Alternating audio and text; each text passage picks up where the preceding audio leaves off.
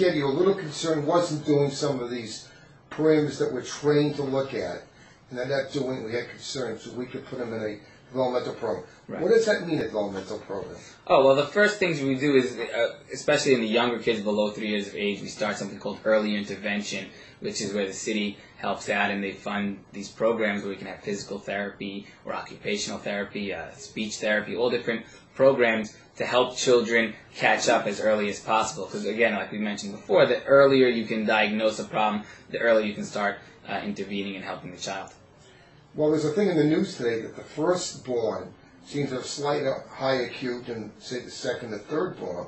And some people think it's because the first one gets all the nurturing and all the attention, and you get the thirdborn, which I happen to be. I don't think we ever saw my parents, but so that could be some of the idea of stimulation.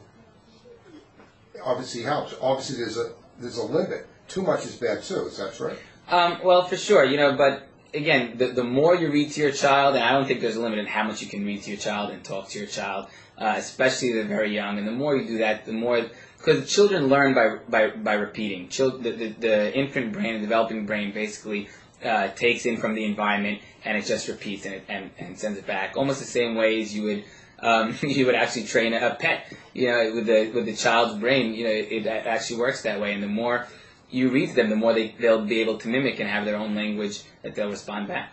Well, we learned that everybody likes to be told you're doing a good job, so positive reinforcement is the way you go, not negative. Is that sure, right? As children start getting older, and you start needing to teach them between right and wrong and different things what to do, again, positive reinforcement works a lot better than negative reinforcement. And usually what a lot of people recommend is when they do the right thing to give positive reinforcement, do the wrong thing, even just lack of any attention, you don't even need to give any negative stimulus. By just ignoring them is sometimes enough that'll teach them not to do that.